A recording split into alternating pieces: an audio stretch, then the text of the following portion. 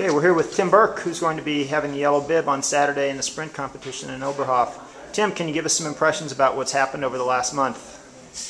Yeah, everything's happened really fast for me with a strong start in Ostersund, and just kept the results rolling, and really excited to have the yellow bib.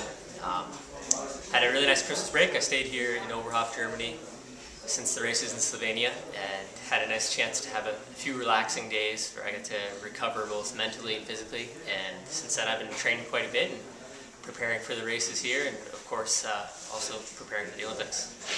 So what was the most fun thing you did over the holidays? I ate a lot of cookies. Yeah, it was my first holidays in Germany, and so I really had to test all the different German cookies because it's very different than the stuff that I'm used to seeing at home in the U.S. And I was pleased with the results. Did that slow you down in training any? Maybe for the first few days, but I feel like now I'm back to where I need to be. So what's it going to feel like on Saturday stepping out in front of an unbelievably huge crowd wearing the yellow bib? Yeah, I'm super excited. I can't really say what it's going to be like because I've never been in that situation before, but I'm sure. Yeah, I can't wait to start. What does your family think about this?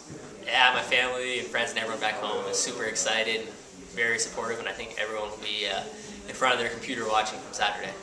How about your dad? Is he going to be pretty excited? Yeah, I think my dad's been maybe more excited than me about this. He's super into it, and I'm sure he won't be sleeping Friday night. All right, well, we hope you sleep well. Good luck on Saturday. Yeah,